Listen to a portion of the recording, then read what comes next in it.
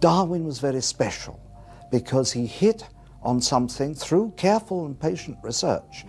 He hit on something that was important and revolutionized the way people thought about human beings and where they come from. Certainly Darwin was a genius. He, at a stroke, solved a problem which should have been solved thousands of years before but wasn't. His answer, natural selection, is breathtakingly simple. The ratio of that which is explained to that which does the explaining is colossal. It's a very, very simple theory. Darwin was not a lone genius. He was the leader of the field, but he was not on his own. He was supported by others and exchanged with others his ideas. For him to be able to produce not only the theory of evolution but all the other scientific work he was able to do, I think is remarkable, and I think Darwin would be a good choice for man of the millennium.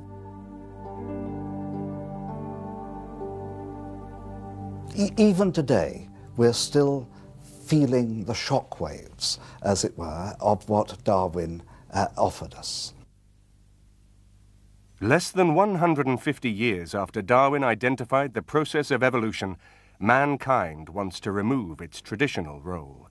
Cloning and genetically modified food raise serious questions and fears.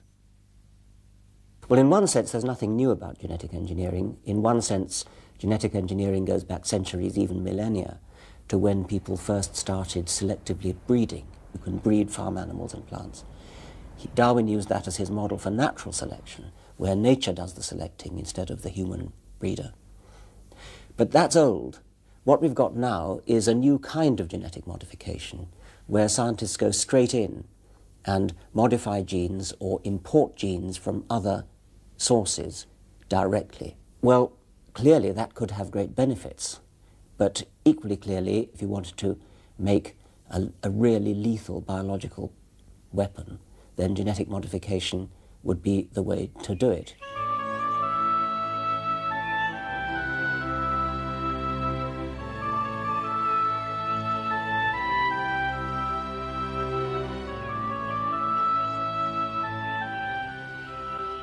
This is Darwin's house in Kent. It was here that the great scientist and writer Charles Darwin came to spend over 40 years of his life researching and analyzing his scientific findings. It was his haven, his family home, his laboratory, and his library. His work, obsession, and genius grew and grew during his years at Down House. When he came to Down, he had the theory of evolution in his head, but he needed to work out the details and also to work out the proof. And it was here that he managed to do that with patient experiments in the kitchen garden and in the hothouses, with very careful observations in the meadows and along the country paths around, and obviously reading in his study. Darwin lived and worked here for 40 years and probably hardly left the place for more than a week, a year in all that time. If you think of a scientific career, you might expect the person to be working in a museum or in a university, but Darwin was working here at Down House, and everything he worked on had to come into that one room, the old study, which was where he, lived, worked and wrote. Darwin had seen Down's proximity to London as a major advantage. He initially intended to spend a few days each month in London, maintaining his contacts with the scientific community, but his health restricted these wishes. During the 17 years when he was working on the origin of species, Darwin was constantly researching and publishing material on an ever-widening area of natural history. A prodigious letter writer, Darwin corresponded regularly with scientists like Lyell and Hooker, who visited him at Down. He established links with commercial breeders, naturalists and botanists, as well as any other source capable of illuminating the process of heredity. Down House became a center of debate and a focus point for the scientific world. He was receiving up to 14,000 letters a year from admirers of his work. Today, it is still a place of scientific pilgrimage.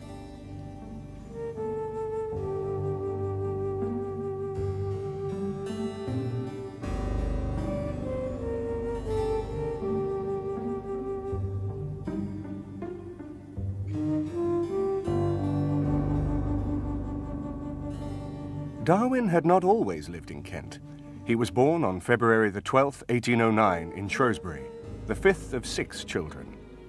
As a member of an affluent upper-middle-class family, he was to enjoy a life of privilege. Darwin's childhood, until the death of his mother, was spent at the heart of a happy and affectionate family. In common with many men destined for great things, Darwin's youth gave few clues to his gifted nature. On the contrary, at times his father, Robert, a successful physician, despaired of Charles making any contribution to society. Well, surprisingly enough, Darwin wasn't a very good pupil at school. In fact, in his last year at Shrewsbury, his father wrote him a letter saying that he was good for nothing but dogs, shooting and rat catching, and he was going to be an embarrassment to his family. But he probably wasn't very good because he was getting a classical education, and what he was really interested in was science. And so at home with his brother, he was setting up chemical experiments in a lab, and also the shooting, in fact, was quite good and served him in good stead for later life, because on the Beagle voyage he could go out and kill as many specimens as he needed to. He showed clearly from an early age that he was going to be a naturalist. He was very keen. He collected beetles and shells and plants. After a false start at Edinburgh University, where he abandoned a course in medicine, Darwin was dispatched to Cambridge University, a powerhouse of the Anglican establishment, in 1827 to study to be a clergyman. He'd never been keen on medicine. He had followed his father on his rounds in Shrewsbury. He was prepared to give it a try, but when he went to Edinburgh and studied and attended the anatomy lectures, he found that he couldn't stand watching other people in pain, the sight of blood, and it was really his squeamishness that led him to decide that he couldn't make it his career. Well, after his father had realised that he wasn't going to be able to be a doctor, he decided it might be a good idea for Charles to follow an alternative professional career, and so an obvious, easy solution was to become a clergyman. And Darwin spent several years at Cambridge studying to be a clergyman, but in fact, most of the time he spent attending scientific lectures and producing natural history studies. And so by the end of his university, his degree period, I think it was pretty obvious that Charles didn't want to be a member of the clergy, but actually was more interested in science. He formed a strong friendship with John Henslow, and with his encouragement graduated successfully. It was Henslow who suggested Darwin for the position of ship's naturalist on board HMS Beagle's surveying voyage to South America.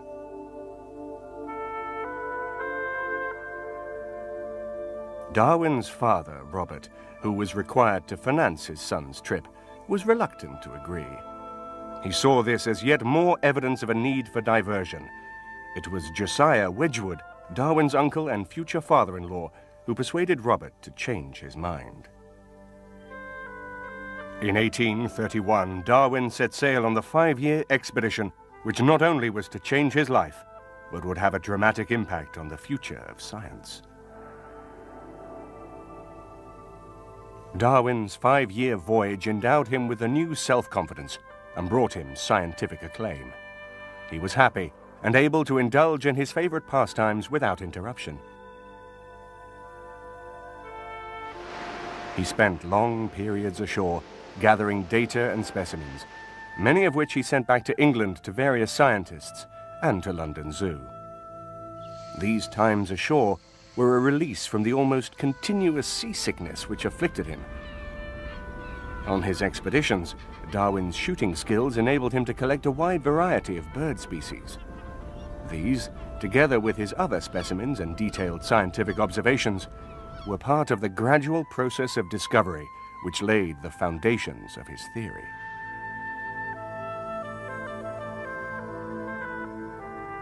However, among those destined to become deeply significant were the studies he made on the Galapagos Islands. Darwin observed that the species of finches and tortoises varied distinctly from island to island. The true significance of these findings was to become clear after his return to England in 1836. Following his return from the voyage aboard HMS Beagle, Darwin had begun to catalogue and publish his scientific findings. However, the observations he made while on the voyage had aroused his doubts about the biblical version of creation. He could no longer accept that species were inalterably fixed. While making public the details of his journey, Darwin kept private a series of notebooks devoted to more controversial issues.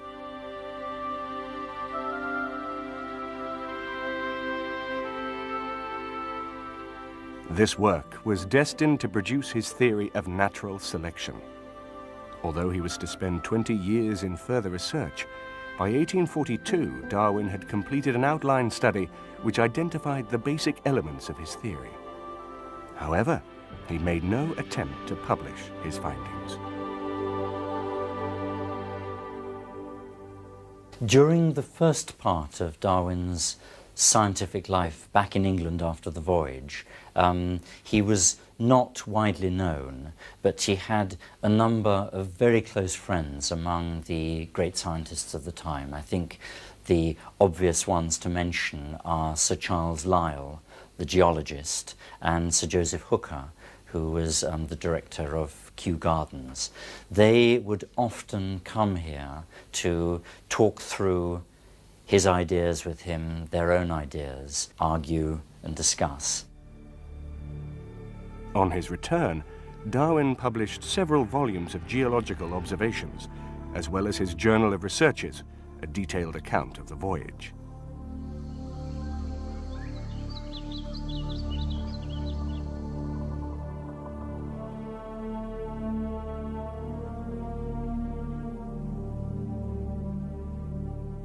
Darwin valued his prestigious position and was reluctant to endanger it.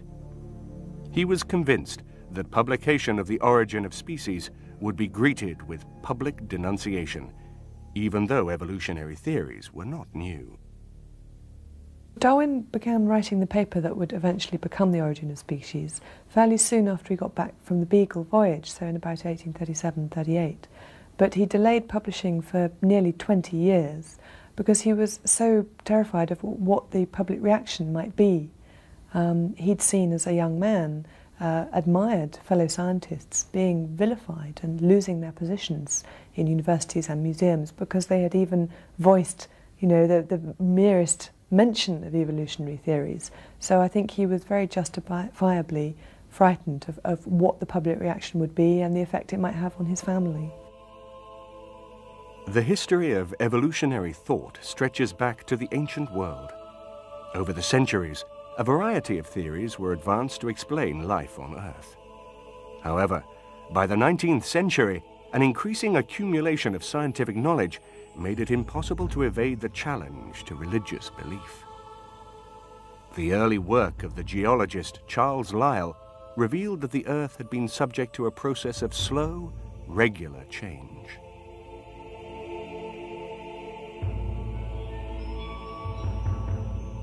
The idea of divine creation was challenged by research on fossils which showed some species to be extinct.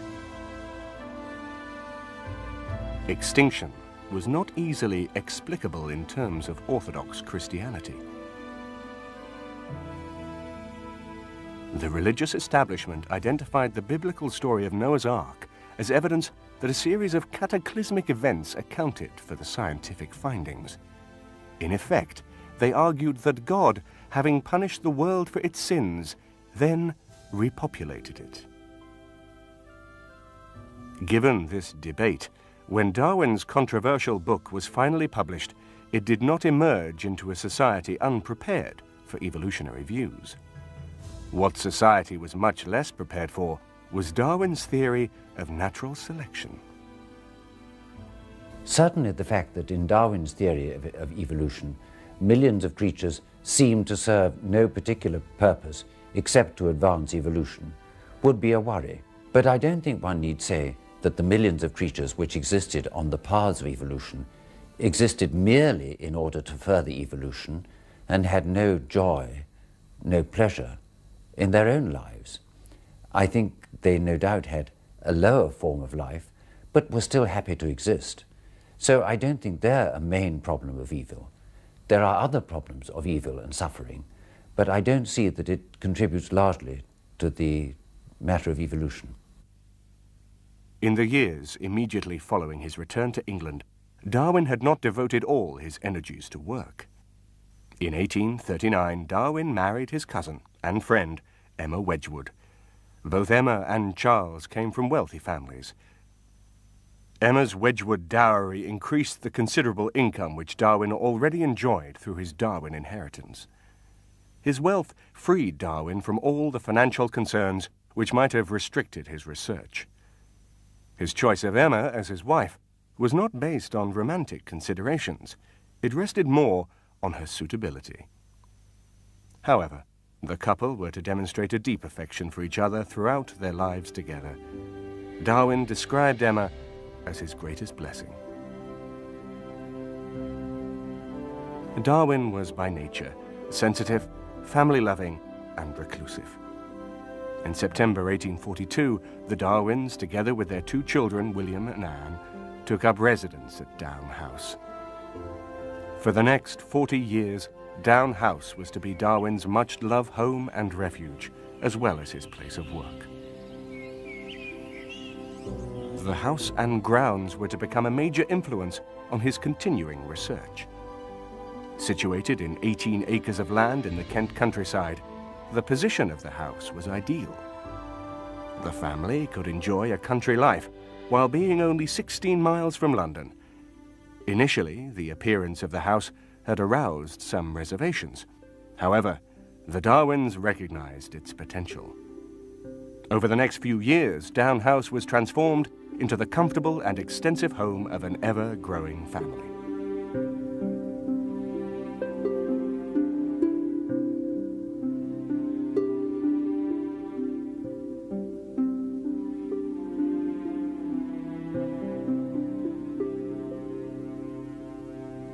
Charles and Emma were devastated when their third child, Mary Eleanor, born only days after their arrival at Down, died within a few weeks. Darwin was worried about having married his first cousin, Emma, because he feared that it was possibly one reason why many of his children had such poor health. Two died in infancy, his daughter Mary and his last son Charles. One died at the age of 10, and others were invalids for much of their childhood. He thought that inbreeding might have been a cause, and worried about it really till the end of his life. Large families were quite usual during this period. What was much less common was Darwin's overt expression of the love and affection he felt for his children. Well, his relationship with his children was exceptionally warm for that period. His children were allowed to run relatively free around the house, to come into his study and talk to him, and their memories are very warm towards him. They remember being able to work with him, for him playing with them on scientific experiments. This was quite different from his relations with his father, who was a very stern, rather fierce and feared character in his childhood. Darwin became very close to his father, but only really after he returned from the voyage of the Beagle. Darwin was explicit about the personal consequences of publishing on the origin of species by means of natural selection or the preservation of favored races in the struggle for life. I shall soon be viewed as the most despicable of men, the most arrogant, odious beast that ever lived. The conviction that public denunciation awaited him was a major factor in his decision to defer publication. He'd had this text sitting in a box for nearly 20 years, in fact with a note attached to his wife saying that if he died and she found this, could she publish it? Darwin's reluctance to face possible abuse outweighed his conviction that his theory was valid. The Great Exhibition, which opened in 1851, 8 years before Darwin published The Origin of Species, was a declaration of England's belief in its manufacturing supremacy. While manufacturers welcomed science as an industrial tool, the ruling elite did not want science to challenge those political and religious ideals which were used to reinforce the status quo. The year of the Great Exhibition was a watershed for Darwin. In that year, the death of his 10-year-old daughter, Anne, destroyed any vestige of belief Darwin had in a personal God. Certainly, the death of his daughter was a great blow and a great trial to his Christian faith. The loss of his child was very important to him and disorientated him, as it does with anyone who loses a child. And it's very difficult in those circumstances to, even for a historian working with lots of papers, you know, it's very difficult for such a historian to plot a sequence of events where one thing leads to another. Fundamental to Christian religious belief was the book of Genesis, the biblical story of creation which taught that the source of life was God. This was not a matter of science, but of faith. It was believed that the different species were arranged hierarchically, man being the highest species. The fact that evolutionary theories questioned this most basic tenet of religious belief was partly responsible for Darwin's reluctance to publish The Origin of Species. I don't think that either then or today there was anything in Darwin, either The Origin of the Species or The Descent of Man, that challenges the teaching of the Church. It's part of that continuing process whereby scientists discover more about the real world, and theologians then have to work with that, work with those discoveries, and take those advances in knowledge about the real world and hold them beside the revelation in the New Testament and work with them together. Now that's the task of a theologian. An influencing factor in Darwin's reluctance to publish may have been the savage treatment meted out to the book, The Vestiges of the Natural History of Creation. The secretive writer was the Edinburgh publisher Robert Chambers. This work emerged in the hungry 40s, when the country was under threat from widespread social unrest. In this climate, any challenge to the authority of the Church was seen as subversive. There were a variety of evolutionary theories, but none of them were as cohesive as what Darwin actually managed to pull together. Various people, for example, the scientist Lamarck, had come up with theories that led towards evolution, but insofar as they were necessarily denying, individual creation of species by God, and that was what led to the reaction against those theories, and it was that reaction that Darwin feared. One man whose contribution to 19th century science was an important formative influence on Darwin was Charles Lyell. In 1830, Lyell published Principles of Geology, the book which was to contribute to Darwin's theory of evolution. Darwin was convinced by Lyell's concept that the Earth had undergone a process of gradual but persistent change. Darwin had already begun to believe in a natural and not divine origin of species. His own studies added other vital elements which were to shape his theory.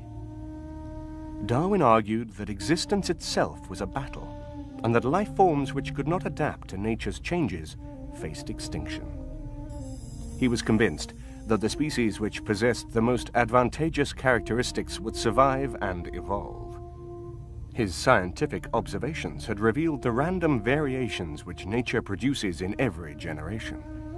Darwin reasoned that where those variations enabled a species to adapt to circumstance, then eventually a new species could evolve. This was natural selection at work.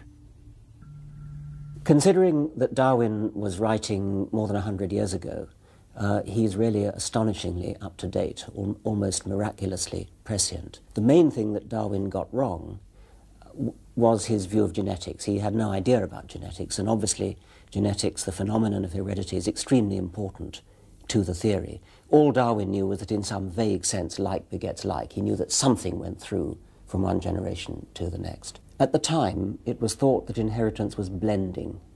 That's to say, you got some sort of substance from the mother and a substance from the father, and you mix them together, rather like mixing two pots of paint, and the child was some kind of blend of the two parents.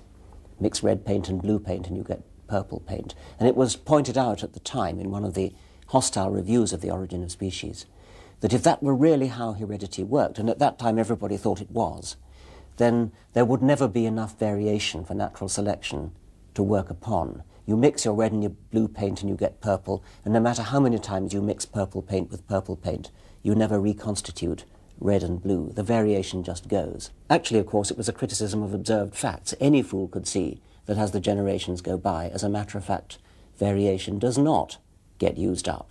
We're not much less different from each other than our grandparents were. Having drawn up the outline of his theory, Darwin began the long process of meticulous research, which eventually would form part of The Origin of Species. These critically important years were spent in the Kentish village of Down. It was here, at Down House, that Darwin found his ideal environment. The house and grounds enabled him to combine two aspects of life which were vitally important to him: his family and his work. When he published the theory of evolution, he became a famous figure, and many scientists from abroad came on pilgrimage here and came to see him, and he would show them the hothouse where we are now and take them also around the grounds. So it was a centre of pilgrimage for scientists. Darwin's identification of natural selection as a formative influence on the process of evolution did not emerge instantly as a coherent theory. He spent 2 years formulating an explanation for his findings. In 1838, Darwin became convinced that he was looking at a process of natural selection. One of the external factors which shaped his thinking was an essay on human population by the economist Thomas Malthus. It was the essay's identification of the human struggle for existence which made an impact on Darwin. He realized that in their struggle for existence, the birds and animals of the Galapagos Islands had evolved to survive the unique conditions of each island.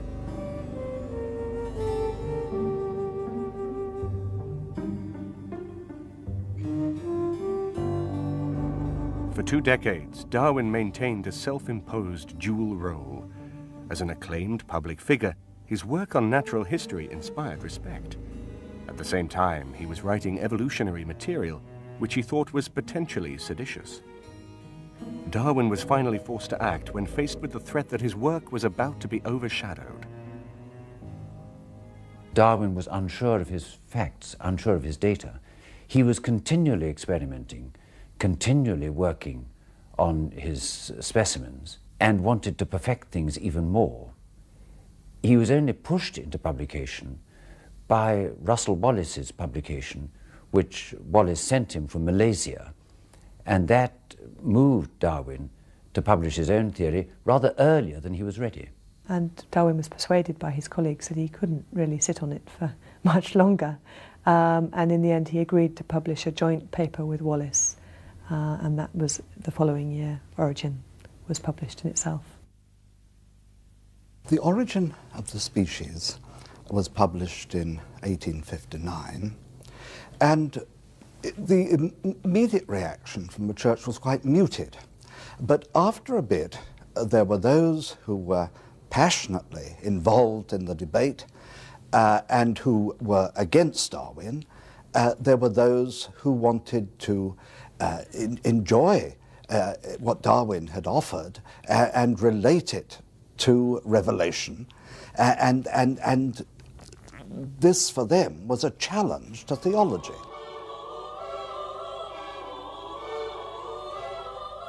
You must remember that still in the 1850s, F.D. Morris, a very important theologian, thought that the Earth was merely 6,000 years old. So this involved really quite a revolution in ideas for many theologians, and it was very difficult for them to stomach it all at once. The idea was that somehow each individual person was created individually by God, and if evolution were the case, then this falls to the ground.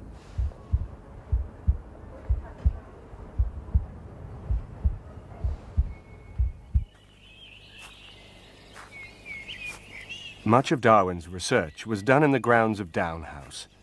His daily walks along here, the Sandwalk, enabled Darwin not only to think through his scientific findings, but also to observe the complexities of nature.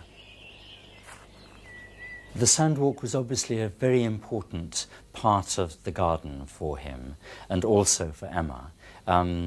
He would go out and walk around it a number of times every day, and it's clear that he used his walks around the Sandwalk to clear out his mind, to work out difficult problems, and for that reason it was important for him. The nature of genius is such that it is often driven by obsession, and Darwin's overwhelming obsession was his work. He worked every day at Down House. Neither his seclusion at Down nor his health was to limit Darwin's scientific investigations. Unable to work for more than a few hours at a time, he devised an unvarying daily routine in which he balanced periods of work and rest. Darwin was quite clearly a creature of habit. He liked a regular routine, and he liked to follow it very carefully. Darwin had a fairly rigid daily programme which involved getting up early, having breakfast at 7:45 on his own, walking briefly around the Sandwalk, returning to his study, being read to by his wife at sort of 10:30, another work period, then 5 laps around the Sandwalk and lunch, and so it continued through the day with periods of work, reading, walking. During the early years of his marriage, Darwin suffered a whole catalogue of illnesses including stomach cramps, headaches and palpitations, which increased in frequency and potency throughout his life. It is not clear what these symptoms denote. Many theories have been advanced, ranging from allergic reactions to Chagas disease. What is undeniable is that the symptoms often appeared in their most serious form when Darwin was under stress. Now, those bouts of extreme illness were often brought on by something changing or something frightening in his life. So, there could a case be made that, yes, it was partly psychosomatic. It certainly made his illness worse when something, unexpected happened. And it certainly limited his travel. It may be that he didn't want to actually travel and face people, particularly after The Origin was published. But I think anybody reading his health diary couldn't really conclude anything else that he was actually sick from the number of symptoms he wrote down. Throughout their life together, Darwin depended totally on Emma and her undoubted devotion to him. During his rest periods, she would read to him from his favourite literature. Emma proofread all his work, including The Origin of Species. I think most people who've read about Emma Darwin, his wife, realise that without her support throughout their married life, he could not have achieved anything near what he managed to. She was a devout Christian while his own faith faded. She didn't argue with him about religion. She accepted his work as what was important to him, but she gave him throughout his life very close support. She would read to him for up to 4 or 5 hours a day, which is a great commitment from a partner. And she also had advantages. She spoke several languages, and she could read German, for example, which Charles couldn't. And many of the scientific works at that day were being produced in Germany, and so she was able to translate for him. So it was very much a partnership. In 1859, Darwin had shook the foundations of Victorian society with his publication of The Origin of Species. This groundbreaking book proposed a theory of evolution which was dependent on natural selection. In the course of the controversy which raged, Darwin was dubbed the most dangerous man in England. A more unlikely recipient of such a title cannot be imagined. What Darwin had not anticipated was The Origin of Species' commercial success. It was to run into many editions and be translated into several languages for publication abroad. It has remained in print ever since. One reason for the book's popularity was its style. Darwin presented his findings and theories in a form which was both interesting and accessible. The Origin of Species was not the province of a scientific elite. It appealed to an increasingly literate public. The book became the focus of attention for the scientific world, the church, and society as a whole. One of the most public manifestations of the dispute between the supporters of the book and its opponents took place in June 1860. There was a meeting of the British Association for the Advancement of Science in Oxford, and there was an enormous row there. Huxley was really quite seriously abused by Bishop Wilberforce. The reason was that theologians, a number of theologians, thought that this was against the doctrine of creation. Although the argument had raged between representatives of science and religion, opinion was not clearly divided along those lines. Antagonism to Darwin came from scientists as well as clergymen. Many scientists, while accepting the idea of evolution, were unwilling to set aside God and attempted to combine evolutionary principles with a creationist stance. For the Church, the emergence of Darwin's theory of natural selection was a threat to the biblical story of creation on which its teachings were based. The accumulation of scientific evidence presented the Church with a dilemma. In 1996, more than 100 years after the publication of The Origin of Species, the Roman Catholic Church confirmed its belief in the validity of evolution. It was stressed, however, that this validation did not extend to any aspect which undermined the belief that the human soul was a gift from God.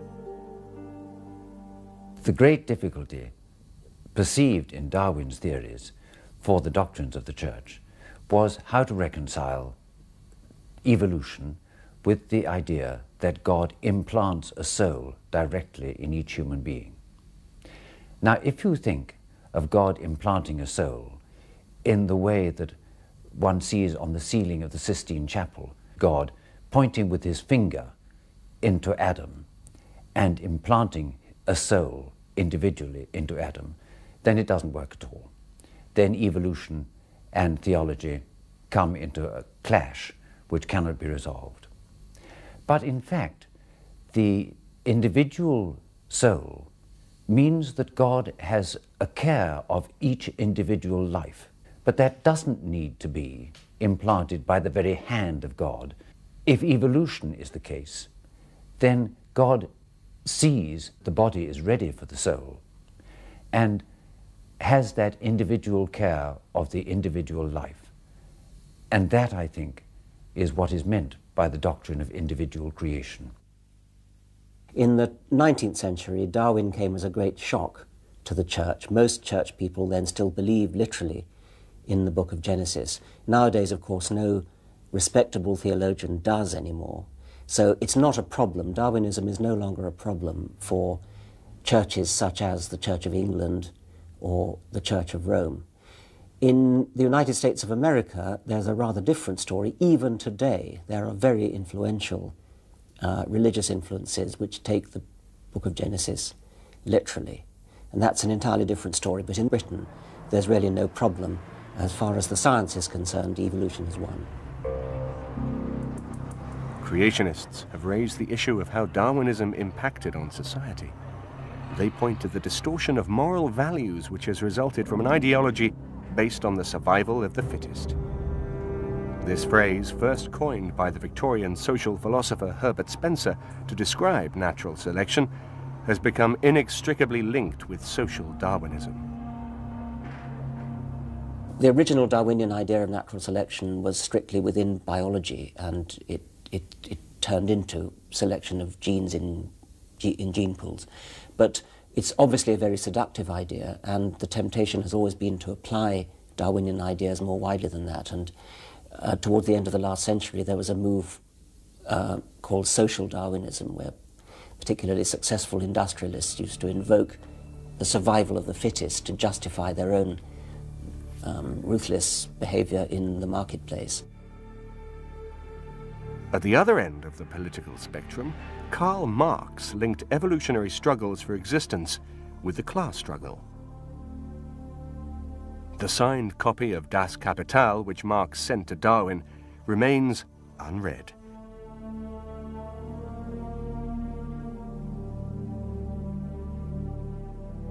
The ideology of the survival of the fittest was eventually perverted to justify mass murder in Nazi Germany. Darwin, who was a liberal-minded and kind man, would have been appalled.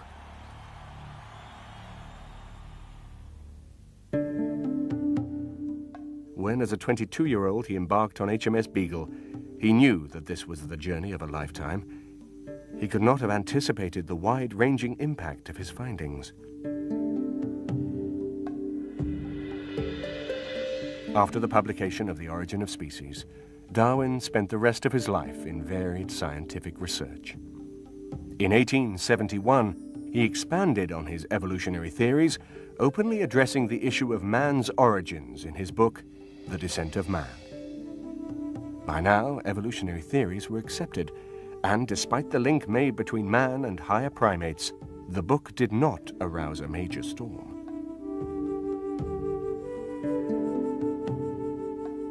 An indication of Darwin's continuing diversity was the publication in 1881, the year before his death, of a study on earthworms.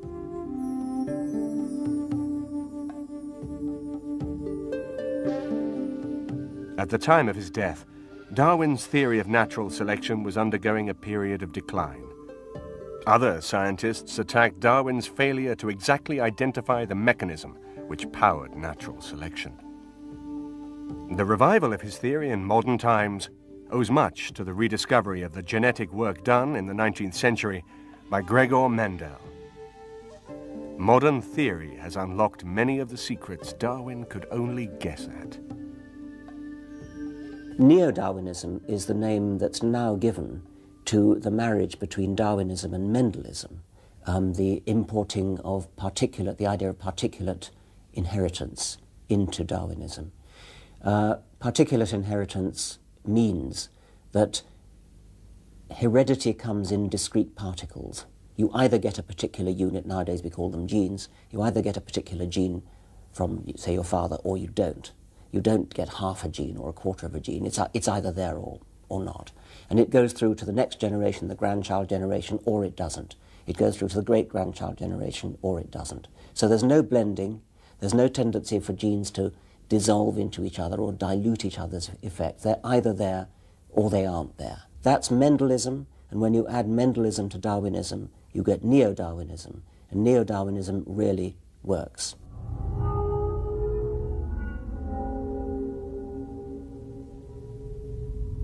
Recent advances in genetic engineering have brought mankind to the brink of what is arguably its most controversial experiment, the cloning of human beings. The act of creation, of bestowing life itself, has become a product of genetic science. It is now possible to bypass the long process of evolution in order to create new species, without reference to nature. there are many areas in which this sort of consequence of Darwin's early work can be used for the alleviation of suffering. And anything that can be used for the alleviation of suffering is to be welcomed in any Christian ethic. The other side of this is when one can use this knowledge for what is known as cloning. Once we're into that area, then we're into something very dangerous and to be avoided.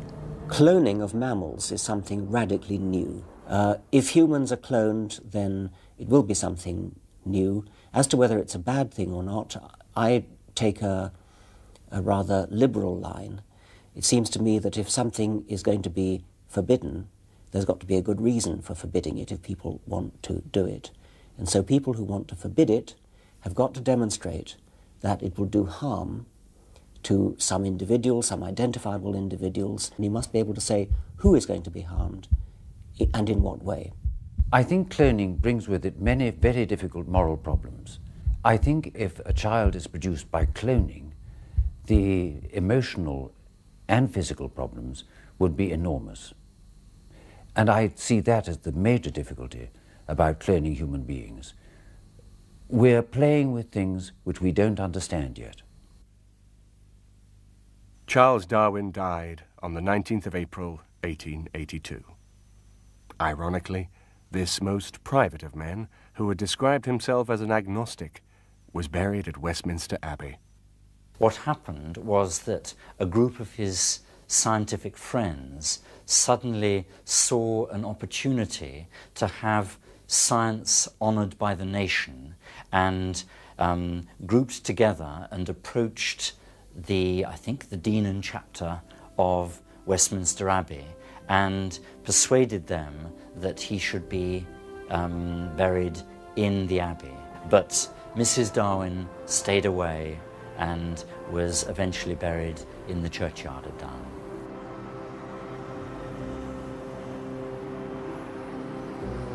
The press coverage of his death is indicative of his status as an international figure. The Times eulogized him, acknowledging his contribution to science. The German newspaper Allgemeine Zeitung went further, describing the 19th century as Darwin's century.